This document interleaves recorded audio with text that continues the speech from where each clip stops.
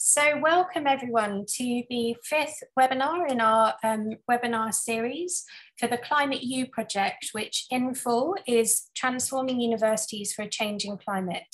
It's fantastic to have you with us, virtually of course, and also welcome to any audience members who are watching this after the event on the online live recording. So we have a really brilliant set of speakers with us today. And before I introduce them, I just thought I would introduce myself and tell everyone a little bit about our project, if it's not already familiar to you. So my name is Dr. Charlotte Nussey, and I'm a postdoctoral research fellow here at UCL at the Institute of Education, coming to you from a very warm London, unseasonably warm for September. So a useful topic in hand to be considering climate change and the impact that it's having on all of us in both the developing and the developed world. So the Climate U project is a partnership between 5 different universities in Brazil, Fiji, Kenya, Mozambique, and UCL based in the UK. And the project has been running for about a year and a half now. We're about halfway through. We're funded by the GCRF, the Global Challenges Research Fund, up until January 2023. And the focus of our study is really to consider the impact and the response and the contribution that universities can make to the kind of biggest challenge that we're facing at the moment, which is climate change, the climate crisis. We've had the IPCC report in August, really recently, raising that code red for humanity. So this is an extremely timely contribution. So we're thinking in the project more broadly about 2 different kind of dimensions for university responses to climate change. The first, through this network of participating universities, of the 12 universities in those 4 countries, as well as the university in the UK, is to really think about strengthening the systems, strengthening the responses of individual institutions and the higher education system as a whole in responding to climate change, through the different dimensions and domains that universities work within. So that can be through research, through teaching, through curriculum and pedagogy, through outreach and extension and engagement with the community, through service delivery, or through campus operations and sustainability on campus. So there are all kinds of different dimensions to the university institution and systems that we're considering. And then the second is to generate a kind of deeper understanding, both in terms of reviewing the literature and also building theory around those possible contributions. And so this webinar today really speaks to the first and the second of those aims. First, by looking at the kind of Kenyan context as a kind of situation analysis of the kind of work and literature already happening, and then by offering some ways in which this contribution could be furthered. So it's fantastic to have all 3 authors with us today, and I'm it's a great pleasure to be chairing this meeting. So we have Dr. Jacqueline Nyerere, Winnie Joy Gatwiri, and Rachel Akinyi, all with us from Kenyatta University in Nairobi in Kenya. And we also have Professor Simon McGrath with us from the University of Nottingham, who joins us as a respondent. So broadly, the structure of the webinar today is that we'll have approximately 20 minutes for Dr. Jacqueline Nyerere to present some of the key findings from the webinar, from the working paper. And then we'll have about 10 minutes for each of our respondents. And we very much hope that Dr. Masinja will be able to join us from the University of Zambia. We're just having some technical issues with getting him online and into the session. So without further ado, I'll hand over to Dr. Jacqueline Nyerere. And if you have any questions that kind of come up for you during her presentation, please don't hesitate to put those into the chat that Winnie Joy and Rachel will be able to moderate. I've just seen fantastically that Dr. Masinja is with us, so I will promote you to panelist while Jacqueline gives us her presentation. So brilliant. It's really, really great that you were able to join us. And a huge relief to me that the technology hasn't failed us on this very warm day. You can probably see that I'm feeling the temperature. So let me hand over to you, Dr. Nyerere, and we're really looking forward to your presentation. Thank you very much. Thank you very much, Charlie, for that presentation. I'm happy to see everyone here today participating in this webinar. And my presentation will be brief, about 20 minutes. Please allow me to share my screen. Okay.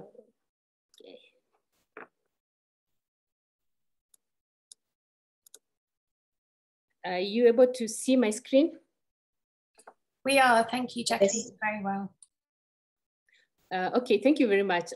Presenting on Kenya's climate change policy actions and the response of higher education. And it's out of interest that Kenya has had a number of policies that are addressing or that seek to address the impacts of climate change.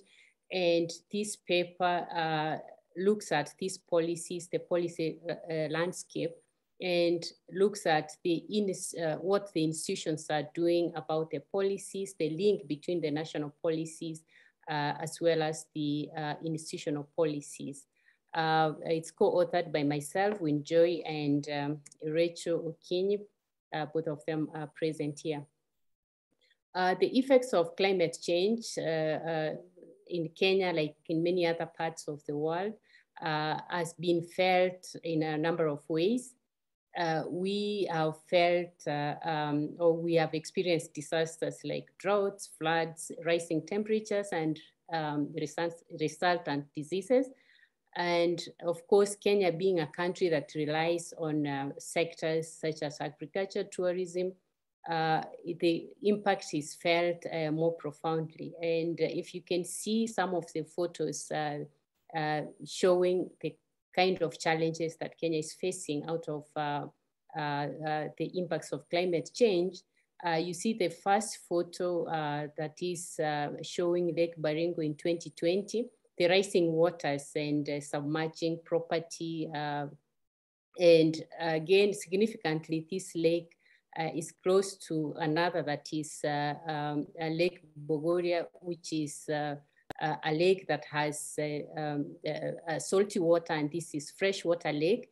And they're closing in as of this year. The scientists show that they're closing in, and we don't know what will happen when they actually mix. And you see photos of floods over the roads during the flooding seasons. You see a national park, Nakuru National Park, that is submerged in water. But also we do have these impacts felt also in tourism. Besides agriculture and other sectors, we do have this also felt in tourism. If you see the wilder migration, for those who have had a chance to visit our Masai Mara, or the safari as they popularly call it, we do have the wildebeests migrating from Masai Mara in Kenya to Serengeti in Tanzania. Periodically, and this is also organized through weather patterns from both sides, but because of droughts, this has also been affected. So there are a range of impacts that have been felt across the sectors out of the impacts of climate change. This paper seeks to illustrate the policy environment in Kenya, as I said, regarding climate change, and the link between these national policies and university policies, practice, and action. So the paper seeks to highlight what institutions are doing regarding the policies that are already in place. The paper is guided by two questions. What are the national policies guiding mitigation and adaptation of climate change impacts in Kenya? And also, what are the roles that Kenyan universities are playing in raising awareness and enhancing the institutional and human resource capacity? This is informed by the fact that studies have shown, and we do know that the role of universities other than creating and disseminating knowledge, they do have a central role to play in sensitizing, but also in bringing out information and knowledge that would contribute to the response to climate change. We have studies that have highlighted the role of universities, a number of them, that could model a sustainable development and climate change through knowledge and production. So universities have this central role, and with the impacts of climate change and the issues that are rising out of that, then universities have that key role to actually respond to some of these. We also have studies recognizing the need for universities to benefit from their relationship with communities through the adaptation of indigenous knowledges. So we were also interested in looking at part of this, but for this study, we are more focused on looking at the policies, the policy landscape nationally, regionally, but also at the institutional level. But we do see that studies also recommend adoption of issue-based curriculum as a way of ensuring that climate change is integrated, infused, and mainstreamed. And this is the strength that we draw in this paper to want to look at what exactly are we then doing in Kenya related to this. But we've also seen that in other studies that there are efforts, institutional efforts to integrate sustainable development, but these have faced challenges. A lot of times we don't see this link between policies and the actual teaching strategies for sustainable development and adequate funding for research and development. So there are efforts, and we're going to look at some of the efforts that universities are putting in place, but we also know that they are facing challenges in terms of implementation.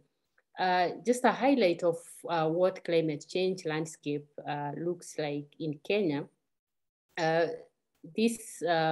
We do have the Constitution of Kenya 2010.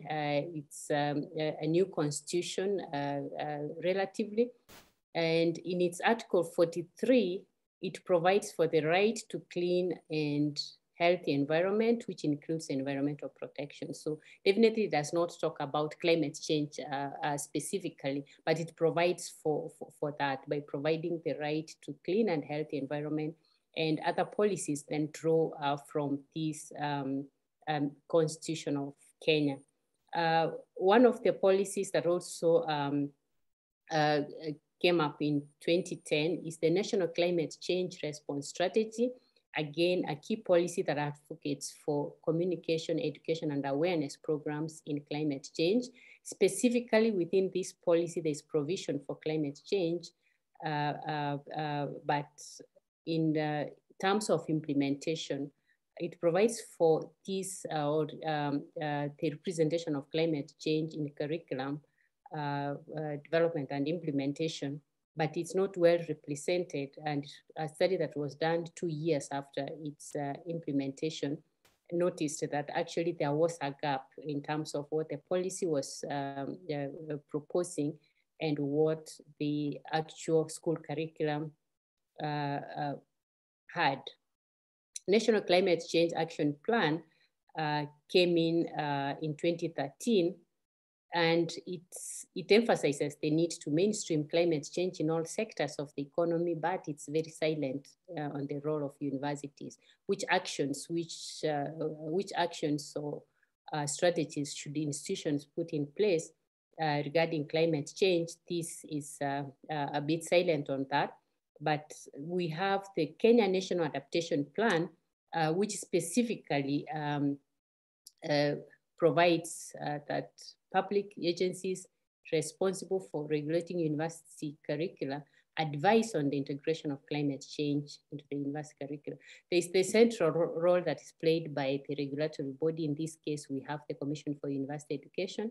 And this, because this is the body that accredits curricula, it has the power and it has the authority to be to direct what goes into the curricula and to achieve or to ensure that institutions achieve implementation of this. But again, this hasn't been very pronounced. It hasn't come out very clearly in terms of the regulation through the central regulatory body. So 6 years down the line, we've not seen this actually happening. But we also do have the National Climate Finance Policy 2016, which also requires that universities play a key role in research, capacity building, and establishment of centers of excellence on clean technologies. Again, even though this policy requires that universities actually play a key role in research, which obviously requires resources, reading this or looking at this would give a sense that actually there is already provision for funding for research. But what happens is that this, the climate fund itself is devolved. Devolution comes in a way that we do have 47 counties, and the county governments have got some devolved functions which they take care of. But universities or university education is not a devolved function, it falls under the national government. So there is that disconnect between what the policy requires of universities and the actual authority of this, because then the fund is devolved to the county governments, which are not responsible for universities. And now we see that challenge in terms of getting to fund research capacity building and establishment of centers of excellence, because funds from the counties will not go to fund the universities themselves. So again, that's the misalignment in terms of what is required of the policy and what the strategies in place to ensure that that happens. So we've seen that the policies certainly recommend that universities establish governance structures on university community engagement and greening initiatives, but then there's little in literature to show this. There are efforts, as I said, and we've seen some institutions coming up with efforts, but this is not reflected in literature. Much of the literature that we reviewed papers between 1999 and 2020, we do not see much of the Southern literature. We do not see much of these efforts being reflected in the literature. So again, besides the policy or the weakness in policies in terms of guiding or providing proper guidance to the institutions in relation to this, the climate change curriculum and actions, we again do not see a lot of the efforts that are already in place in the literature. Again, there's the weak link between the national and institutional policies. There's a very good institutional landscape or national landscape at sectoral levels. This was just a highlight. We have at national level and sectoral level policies requiring that different actors respond to issues climate change, but we do not see institutional policies themselves. So the institutional policies are not very, they are not very refined in terms of guiding.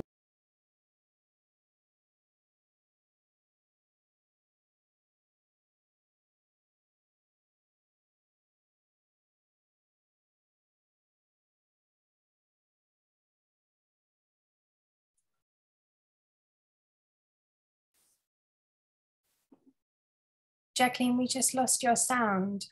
Please unmute yourself.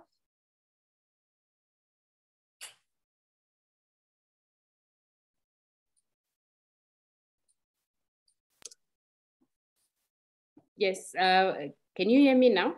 We can, sorry about that. Yeah, I saw that the host has muted me and I was not able to unmute myself. Sorry about that. So it is looking at the policies and that weak link between what the institutional, the national level policies and the institutional policies. The institutional policies are almost non-existent in even the efforts that are happening in institutions. We don't see that in institutional policies supporting the efforts that are happening.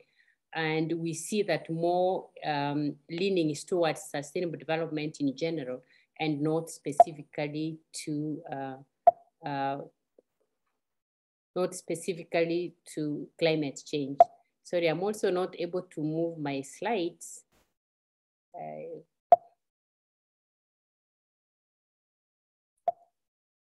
I'm not sure what the problem is there. The screen is hanging since the muting. I don't know. Are you able to move? Are they the rights that I don't have anymore? No, you still have the right rights. There you go. All right. So some of the efforts I mentioned that we see in institutions, this is not exhaustive, but we see that there are institutional efforts, and one of them is the trying to move away from the from the regular power to have the solar energy. This is seen as an effort of Strathmore University, which is a private university in Kenya, and Kenyatta University. They have installed a number of panels to try to supplement the power source. We also see that there are environmental causes that include climate change, but these are within the schools of environment. These institutions that offer these are within the schools of environment. They are not common courses, meaning that many students are still not exposed to these. There are those that are offering these courses at undergraduate level, like the University of Nairobi, Kenyatta University, but there are those that also, undergraduate level is Catholic University and University of Eastern Africa, Baraton, and also those at undergraduate and postgraduate levels, Kenyatta University and University of Nairobi. And again, these are concentrated within the schools of environment, not to all students. We have greening of campus buildings. We have Strathmore University here again, University of Nairobi and Catholic University, which is a private university. We have other efforts in other institutions like the Kenya Methodist University and University of Nairobi, engaged in organic farming and also using this to sensitize or to capacity build the communities around them on this. We have water bottle refilling stations at Kisii University, which is a public university, again, that has efforts. These are some of the efforts that we've seen, but we don't see a lot of this reflected in the literature. We also do not see the institutional policies that are guiding these particular efforts. So we've seen that some public universities engage in capacity building through provision of environmental related courses, but few have engaged in research activities or established centers of excellence in this field. A number of private universities have established centers of excellence on clean technologies, but few have integrated these on climate change. So that's the divide we see between public and private universities. In Kenya, the number of private and public universities is almost an equal number. So we have very many private universities as well. But we do see that clear divide in terms of those who are engaged in curriculum and those who are engaged in the research and centers of excellence. There's low documentation of these initiatives, but also there is lack of awareness of the existing legal and institutional policy framework. So at the institutional level, some of the policies guiding curriculum and university operations regarding climate change are not quite known at the institutional level. And also there's the challenge of funding. Yes, and we do acknowledge the funding body, which is the Economic and Social Research Council, and also contributors who have given their input for the production of this paper. Thank you.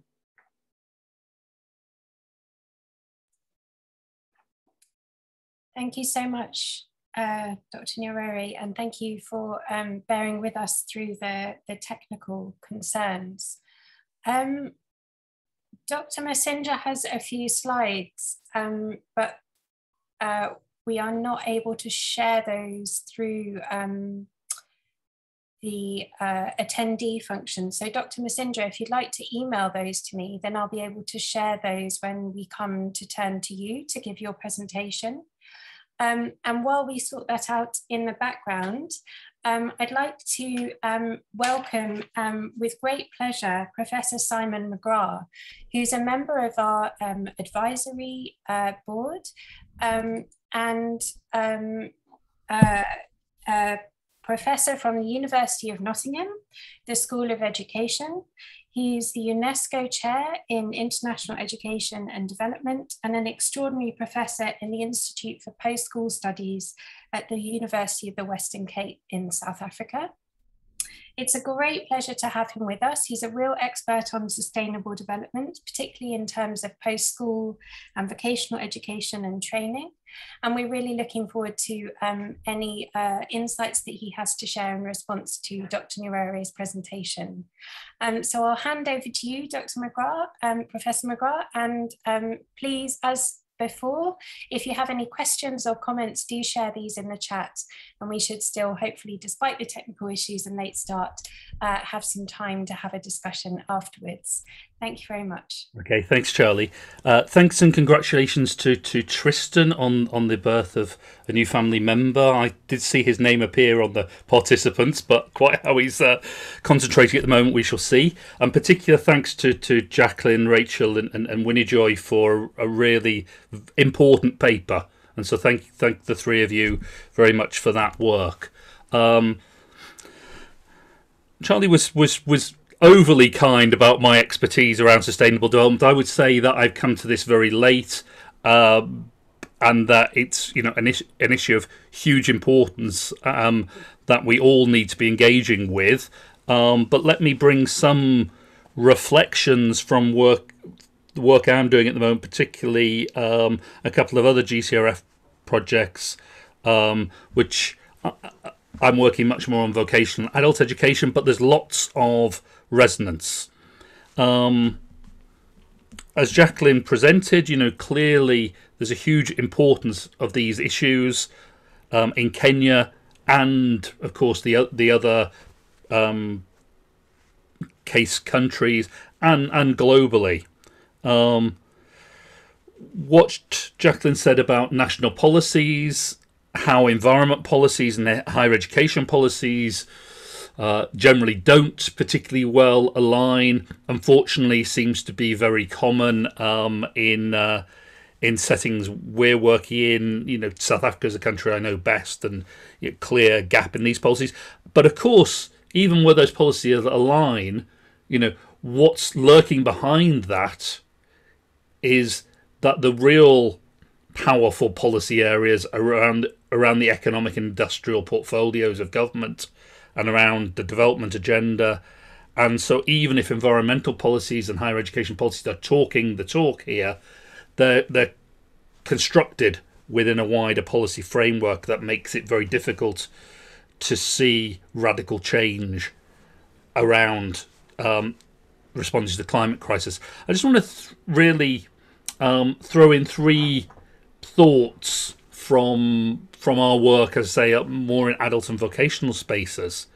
A lot of what Jacqueline presented, particularly in that last slide showing, what was going on in Kisii and various other places, chimes with work in the vocational space. And Shamal Majumdar, who was the director of the UNESCO Univoc Centre till last year, had done a lot of work around greening institutions and arguing that essentially you see 5 elements here. You see a greening a campus, and we saw some of that there. How water bottles was a good example in that presentation, but also energy management, pollution management.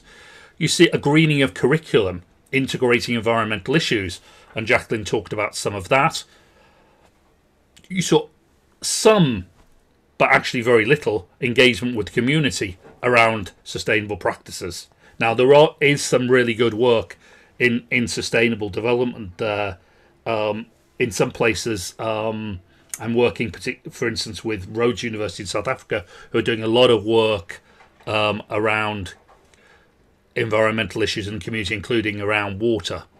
Of course, a little bit there about a green research agenda, but we have to be realistic. Jacqueline mentioned the funding challenge, and of course, the reality for most African academics is that it's very difficult to do funded research, and so they're very limited in what can be done. And then a green culture. How do you start to think about changing the value set of an institution? And I want to come back to that in a minute.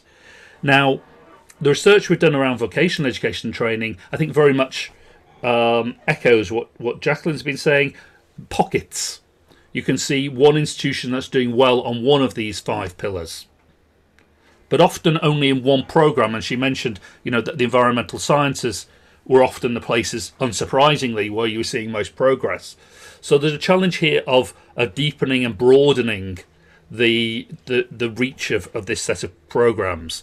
And this made me think also, thinking from an education and sustainable development space, is how do we move from education for sustainable development to sustainable education?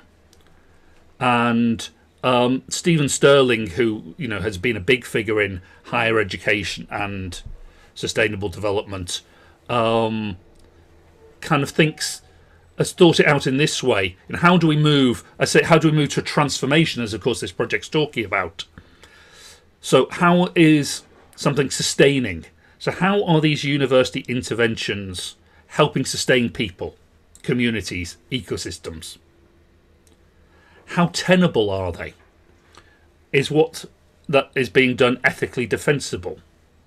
Is it working with integrity and justice? Is it respectful and inclusive? There's a danger sometimes in universities that they manage their own environments largely by excluding others. So I'm sure many of you can have pictures of, say, institutions where there has been a tradition, for instance, of local farmers moving their animals onto university campuses. So, the university can protect its environment by putting up better fences, but it's having a knock-on effect into the community. Of course, we've got to think about how healthy these things are. What are the costs to staff and students in trying to make these environmental changes? Given we're in a seminar on Kenya, I'm reminded of the experiences of Wangari Maathai and the great cost that came with being an environmental champion. And Sterling's 4th dimension is durability. Are these things working well enough as they're being introduced that people will sustain them? There's all that cost of doing the new, will it continue on?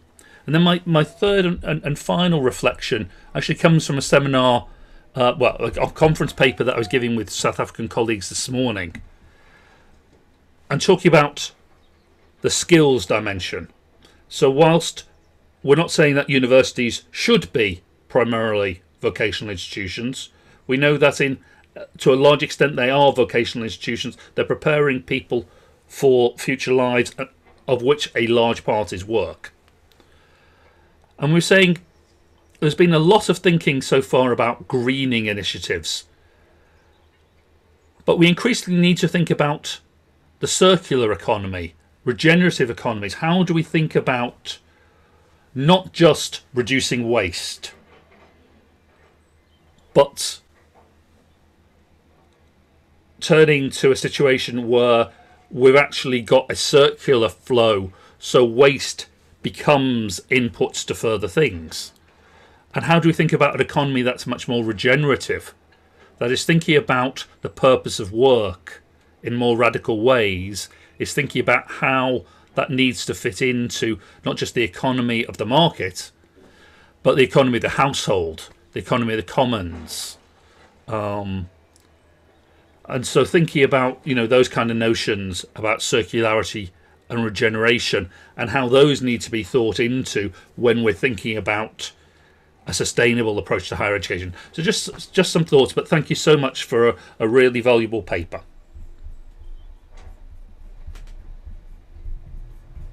Thank you so much, Simon. Those are really interesting comments and reflections, and it's really nice to see connections between different forms and sites of work. I think one of the comments that you raised around values and around understanding the extent to which university transformations is sustained is really important for our project. And I just wanted to mention the kind of different research dimensions that the project is engaging, as well as the different actions. So this presentation from our colleagues in Kenya represents one of the literature reviews that we have. We also have other literature reviews from the other 3 participating countries.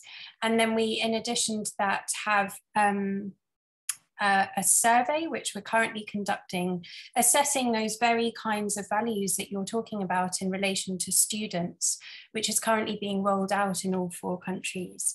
And then the final dimension to our work, for those not familiar with the project, is exploring locally generated initiatives through participatory research. And so that's really aimed at sustaining change through building kind of active agents within university systems and engaging with communities, whatever those communities might be. So some really valuable questions, and very much looking forward to the discussion. Thank you for those. So without further ado, and very much in the hope that you will be able to talk, Dr. Masinga, I've just received an error message to say, Dr. Masinga, that the issue is that your Zoom is needing to be updated, and that's why I'm not able to invite you for sound. I don't know whether it's possible for you to update your Zoom while we have a bit of a discussion. We've had one question in the chat from Dr. Mutuma, so we could discuss that and then come to your presentation.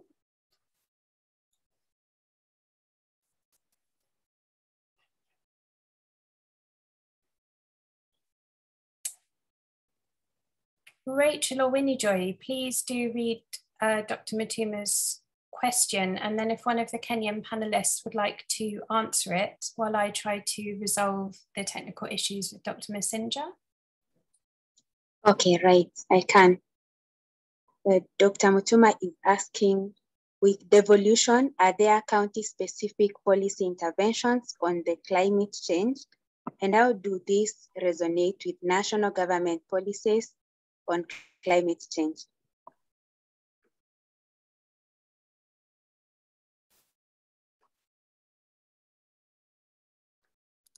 Okay, thank you.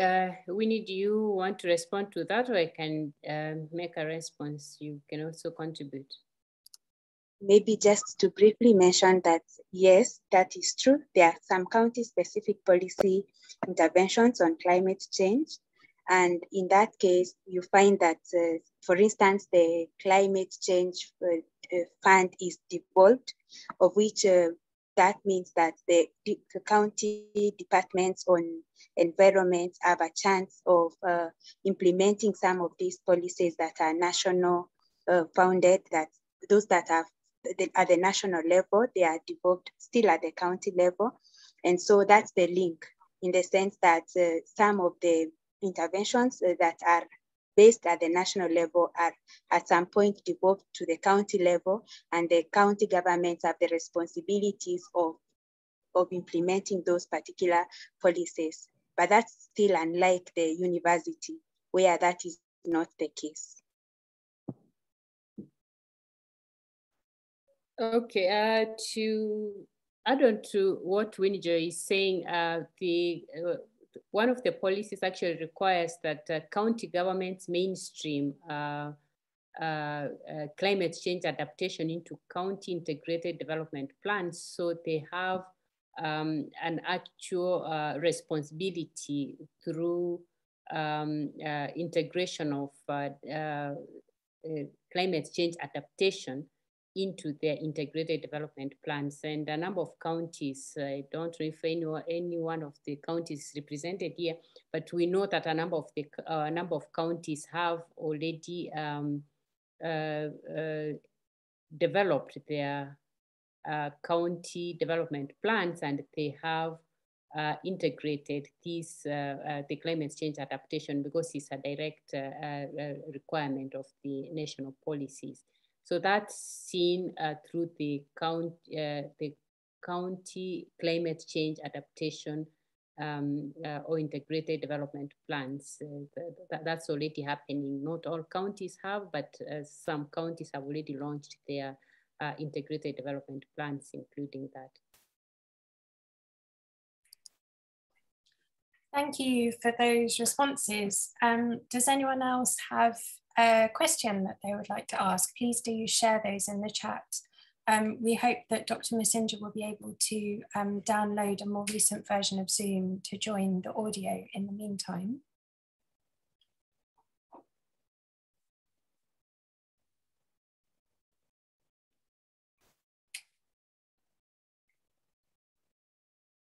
So I have a question for my colleagues, and I was wondering, are there any kind of settings that you think that the Kenyan case is particularly interesting to learn from? Are there any kind of contexts in which you think that the learning that came from this paper really applies to? Or do you think that the Kenyan case is so specific that it doesn't really have lessons to share with other contexts in similar regions or even elsewhere across the global context? If I can go, I do feel that there are lessons, as Simon mentioned, some of the challenges that we see and the context that we are in is not unique to Kenyans. We see that there are efforts, and these efforts are drawn partly from the global policies, and what the government is implementing is partly what is expected as a global response to climate change. We feel that the efforts that we see institutions making is something that perhaps can be shared. Those are the efforts or the practices and the engagements between universities and communities. There are lessons that can be shared from there. But we also see that there is that, what we can also learn from the others is in terms of showcasing or putting this in the literature. We do not see the efforts in literature that is there. So when you read through what's happening, you don't, or under matters climate change and universities efforts, you don't see much out of the Kenyan context, yet there are efforts. So perhaps it's also something that we can learn in terms of how then do we showcase, how do we highlight, how do we disseminate information that is already happening. And we also do see that besides the policies, there are also the efforts even at the communities level that does not get to the universities. There's also that disconnect between not just the policies, national and institutional level policies, but also communities, community efforts and the institutional practices. I think those are some of the areas that we can share and also learn from others in terms of responding to our institutional response to climate change. Thank you so much for that answer. Is there anything that you wanted to respond in relation to Professor McGrath's comments? I thought the questions around how we conceptualize and enact transformation, for example, were really interesting, but I didn't know if there's anything that our author team would like to pick up in relation to his reflections. Not immediately. I feel that what Simon has raised are really part of the learnings that we can have, because as the project launches, especially the PAR processes, some of what Simon gives us is advice on how we can actually ensure that institutions can respond, and there can be transformations at the institutional level, borrowing from what's happening elsewhere. That's what I see for now. That it is the advice that would also enrich our project as we launch especially the PAR practice and efforts.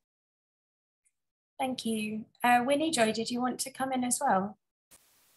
Just what Dr. Jacqueline has just shared in regard to Simon's reflections. They were rich reflections, and one thing that he mentioned in his reflections was about the cost of making these environmental changes. To what extent are we ready to probably, to what extent are we able to invest in making the environmental changes? To what cost in terms of the communities, the students, and the people involved, the stakeholders? So that's a great reflection, because even as we reflect on the policies at the national level, institutional level, then we also need to think of their consequent impacts despite just the results that they're supposed to bring upon in their implementation. So that's something that probably that provokes us to more reflections in terms of the policy costs in terms of the implementation. In addition to that, there's an additional question on the chat. Maybe I can read it through. I was going to invite Rachel to read that for us. Sorry, thank you. Initial response, but thank you, Winnie Joy. So Rachel, over to you. Okay, I'll try some questions, and the question reads, is marketization and commercialization in Kenyan higher education, particularly the private stream within public institutions, but also growth of more commercially oriented institutions, hampering universities' response to climate change? Or are they allowing new income streams that might support university actions? Thank you, Rachel. I don't know if you have an immediate response to that one, or if you would like to hand over to your colleagues.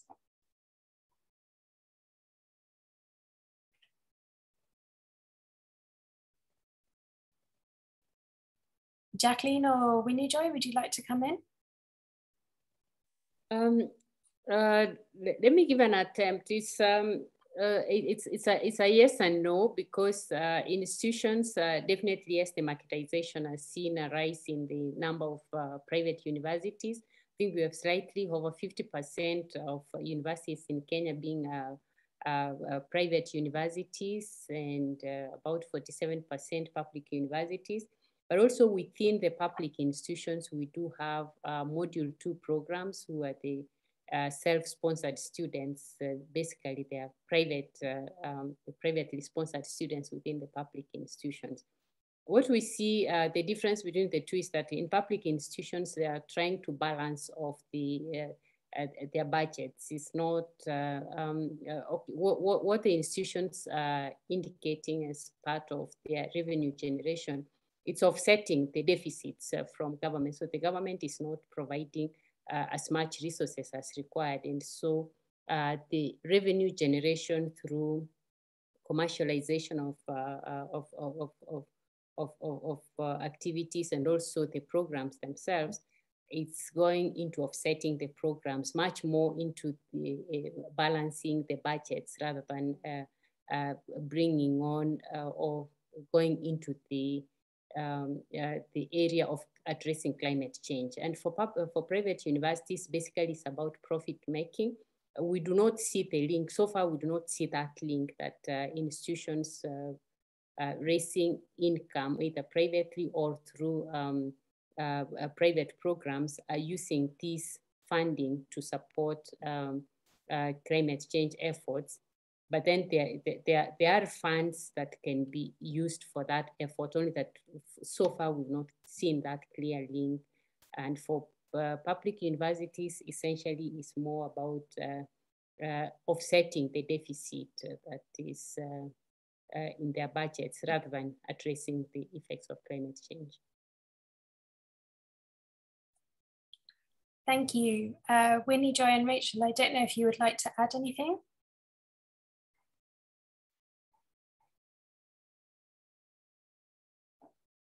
Okay, so I'm now going to invite Amanda Salvia, who is our colleague from Brazil, from the University of Passo Fundo, who is one of our research associates, who has a question. Amanda, over to you. Hello, thank you, Charlie. And thank you, especially to the Kenyan team, to Dr. Jacqueline, Winnie Joy, and Rachel for the great presentation and working paper.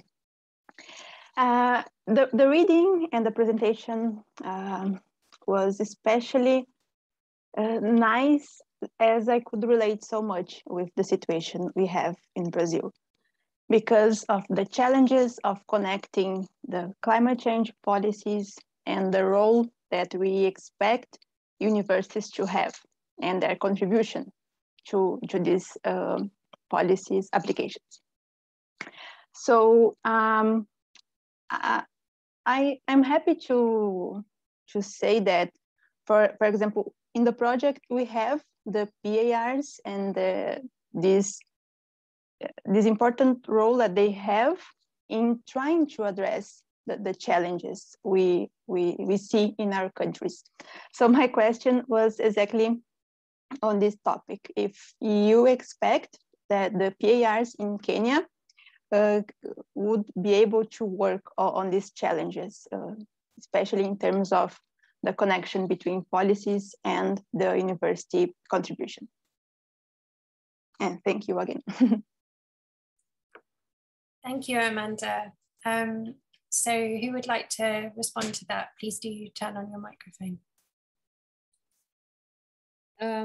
Okay, thank you, Amanda, and happy to see you. The PAR process may not entirely address the issues to do with policies, but it does bring on board different stakeholders, including the policy makers, the national county level policy makers and implementers, as well as the institutions and the communities. So we hope that partly perhaps there will be a contribution to get into discussions what's happening, what's the policy landscape at the national level, what the institutions are doing, and perhaps get to an understanding of how institutions therefore can be able to tap from the national policies and guidelines to match their own institutional policies.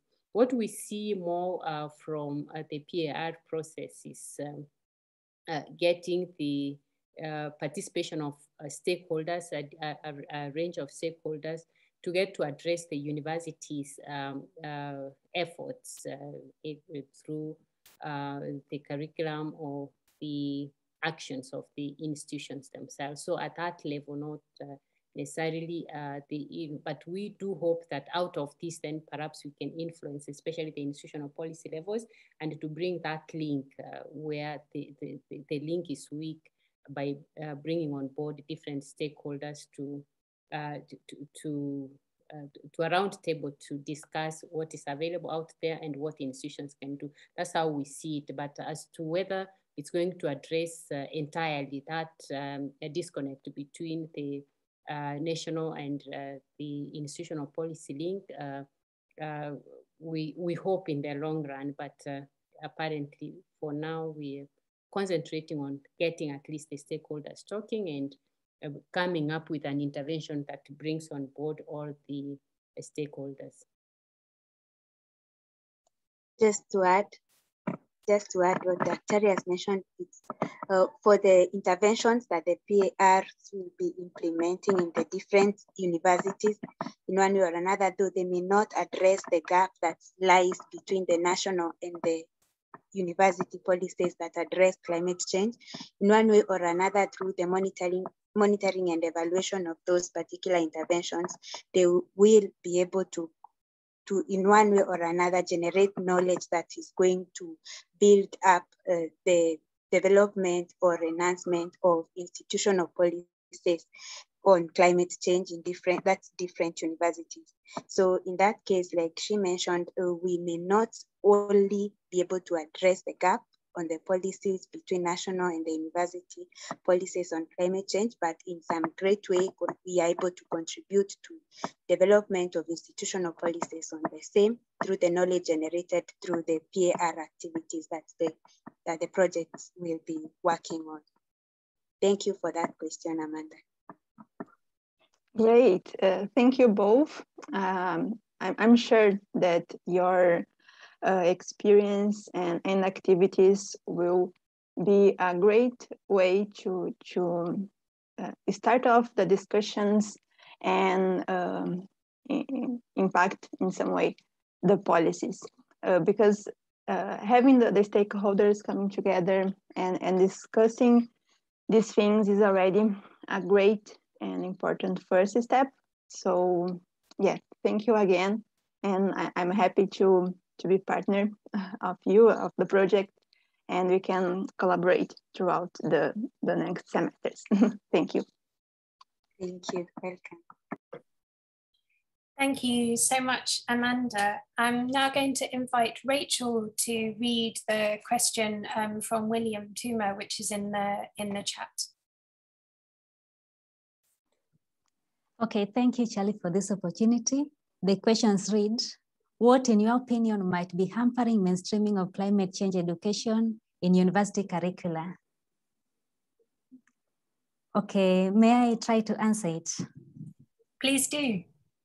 Okay, when we talk of the university curricula, developing a university curricula sometimes is considered to be a tedious process. It takes a longer time, and maybe developing, mainstreaming the climate change education may take a longer process before it's actually implemented. And again, maybe the institutional processes, the changes may also be longer than we expected, and maybe mainstreaming may not have happened or has not yet occurred, maybe in earlier times. So coming out with it may be a little bit difficult. Thank you. Thank you, Rachel. Winnie Joy and Dr. Nyerere, do you have anything you'd like to add? Just to support what Rachel has said, that in our case, the development of a curriculum or any addition of information to a curriculum, for instance, if we went by having the integration of climate change content in each and every multidisciplinary, would take quite a process because of the approvals at different stages. And so if that was the case, then it would not be feasible for us to do that within the project period. And even after the project period, it would also take quite a long time, which would again now not probably be able to, the impacts would not be able to be experienced in the near future. And so that again would be an hindrance to us going that direction on the curriculum. Just to add on what Rachel and Winnie have said, my feel is that we just haven't had that push to shake the institutions to turn around to that, because we've seen other areas where, for instance, if I can give an example of an entrepreneurship course, I think all universities have those courses either as standalone programs or as courses that are offered to all the students. Because at some point there was that feeling that graduates should be enabled with skills, entrepreneurs skills, never mind the challenges of implementation and what the students get to learn when they're common courses and all that.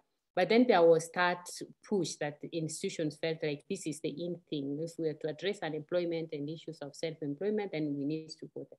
So I feel that climate change hasn't received that kind of recognition yet. There is talk about climate change in the media here and there, but institutions themselves, they haven't felt that push, because then as much as yes, curriculum take long to roll out, to change and to add on content, but if they start push, which is now lacking and which we probably hope that maybe when we start discussions through the PR process, through projects like this and others, then institutions will begin to see the sense in that, so that it's not just the environment. Because apparently when you talk about issues to do with climate change, you referred to the schools of environment. That's where it's supposed to be done. So that push to get the institutions to turn around to see that this is a problem that requires a multiple stakeholder action, that's where we are now. Not the space, not the time, but rather that push, that urgency, the sense of urgency by institutions to get to implement that in the curricula. That's what I see. Thank you so much, Dr. Nyerere. And just to share with colleagues interested, as part of the global reviews that we're doing, we've reviewed more than 80 articles around curriculum and pedagogy and integrating climate change into university curriculum and pedagogy, as well as relationships between universities and schools in terms of developing curricula as a kind of collaborative endeavor. And so for those interested, that review will be coming out this autumn to use the UK seasons. So watch out for that if you're interested in curriculum and pedagogy. Our principal investigator, Professor McCowan, who's also on the call, is also written a working paper focused on these questions. So more kind of work and thinking on these will come through the project as we continue to develop. I just wanted to raise some questions and comments, reflections from Dr. Masinga, who is in the chat. Unfortunately, the technology has meant that Dr. Masinga is not able to present his thoughts in person. But what we'll try to do is to arrange a call with him and record his presentation, so that will be uploaded in parallel to this webinar on our website. So you will be able to see his thoughts at a later date. So please do watch out for that on the events link on our website, which Winnie, Joy or Rachel, please do share those links again in the chat. So Dr. Masinga shared that his emphasis was on the last two slides, on the issue of universities logging into the climate change debate and management processes in the country in terms of meeting their mandates as teaching, research and society knowledge providers. So to be at the table as positive contributors, universities must be seen to be value adding by the other stakeholders. Universities must respond to the needs as identified by communities that are climate change vulnerable. He also adds, the paper has shown three very important lessons, I think, from the practice that should be carried forward by universities. Universities should engage in studies that deliver opportunities of learning by doing. So I don't know whether you have any responses from my Kenyan colleagues to those reflections and comments from Dr. Masinga.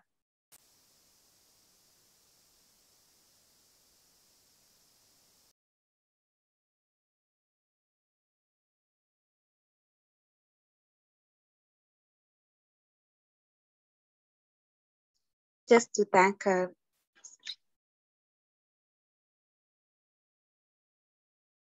go ahead, Dr. Nyerere. No, you go ahead first.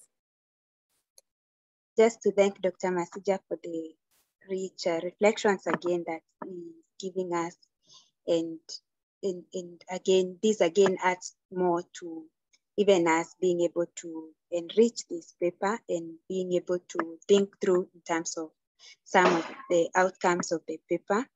And when we look through some of the three important lessons that he points out, and the universities engaging in studies that would deliver opportunities of learning by doing, that would be key, especially in the university engagement with communities, and also the lecturers and the students engagement in practical practices that would probably help in climate change mitigations within the university, such as addressing issues on waste management within the university, as well as other issues or other activities that surround climate change mitigation and adaptation activities. So thank you so much for that reflection, and thank you because it also builds us in the knowledge on how we approach the interventions of our participatory action research activities that we anticipate to probably start implementing soon.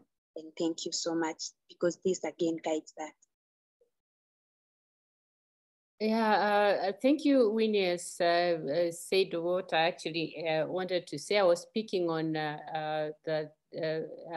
Dr. Masinga's comment that universities must be seen to be value adding to by stakeholders, and we've seen this especially during our meetings with the stakeholders, and some interventions have been proposed over the period, though we've not started implementing these. But we see that communities and, of course, other stakeholders look up to the universities for this, and it's expected that being the knowledge producers, then there should be that value addition from the institutions. But then the PAIs are structured in such a way, or they have been designed in such a way that we have all stakeholders contributing equally to that. But then universities would take on the responsibility to take the central role in sharing this knowledge and creating the knowledge around the interventions that will be required. Thank you. Thank you to all colleagues for those really interesting comments. I thought I'd also direct the audience, if you haven't already seen, to working paper 3 in our series, which has been published thanks to our Brazilian team, both in English and in Portuguese, with webinars, the most recent 2 webinars, again, bilingually in English and Portuguese, which sets out a kind of set of protocol and principles across the university teams of the 5-country study that we're working on for designing and thinking through participatory research, exploring climate change by universities. So if you haven't seen that already, that's a useful resource for any colleagues interested in these questions. I'd just like to invite Professor McGrath to come back with any reflections, questions or comments based on the discussions we've had so far. Thanks, Charlie, and thanks to everyone for really valuable discussion. Let me come back on 2 or 3 things. I want to sort of, I think, clarify that when I'm talking about the costs of doing this, that it's not to say it's too costly. It's not that kind of far too easily rolled out, oh, well, we can't do it because it costs too much. But I want to focus really in what I'm saying by cost, the cost to those individuals who are going beyond what is normally expected of them. So I think Dr. Msinji's point about value added is a really important one. But of course, in adding extra value, on one level, there's extra costs potentially to staff of doing that. So I think we need to think about how we make it, in a sense, low cost for staff to be more engaged in climate action. And partly that's linked to making it, thinking about the benefit system. And Kenya, but all the countries we're thinking about, including the UK, have moved towards very performative, bureaucratic ways of viewing staff and their worth to institutions and how people get permanent roles and how they get promoted.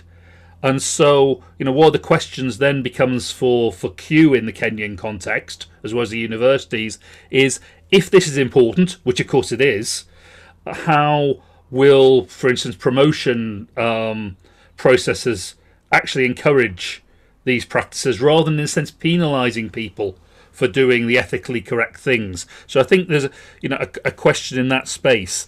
I think a very interesting other one that came up from the discussion was about the decentralizations at the county level. And I think obviously the Kenyan policy to have a university in every county from a few years ago did put significant burdens on the system in terms of how many staff with PhDs were required relative to the capacity of the system to produce them. And clearly the policy did not add up in terms of we're going to make sure there are a university in every county. Everyone to be a lecturer has to meet these qualifications, but we can't even produce 10% of those people. So there were problems there around decentralization generally. But I think generally the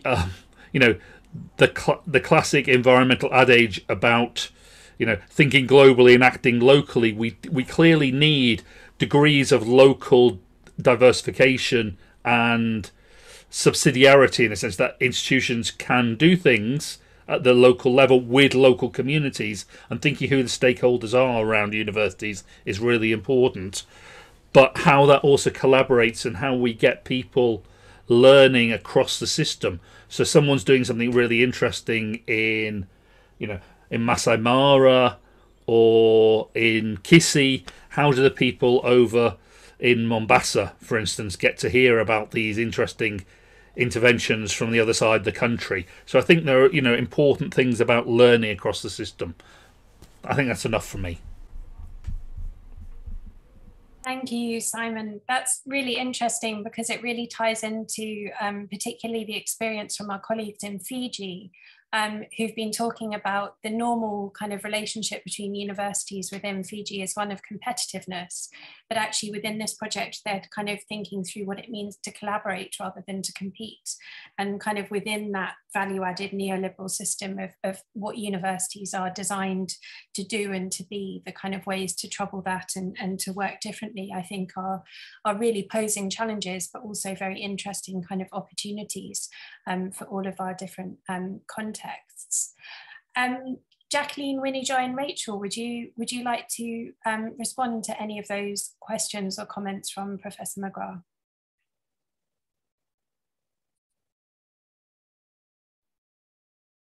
For me, I just thank him for the clarification, but for the input that he has given us, and also for the reflections that he has provided us with. No, nothing much to share right now. Thank you very much, Simon.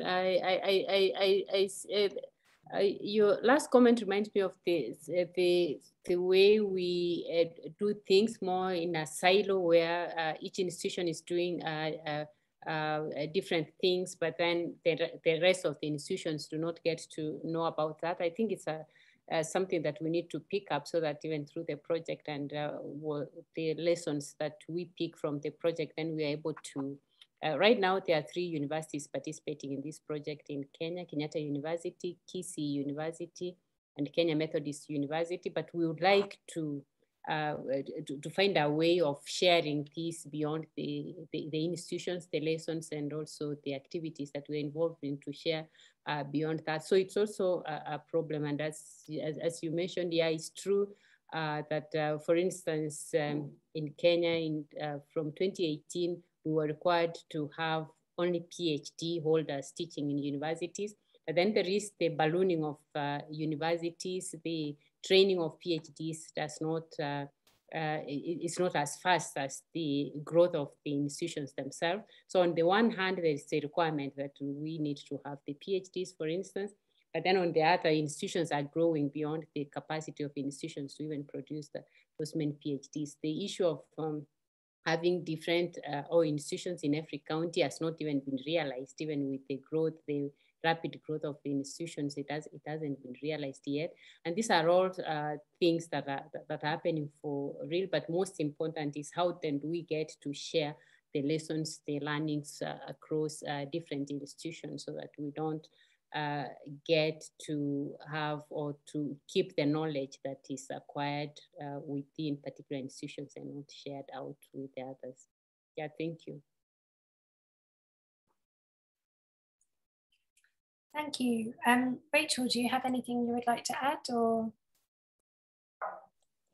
Oh, just to thank him for the reflections that he has given and the clarifications he made. Nothing to add. Thank you.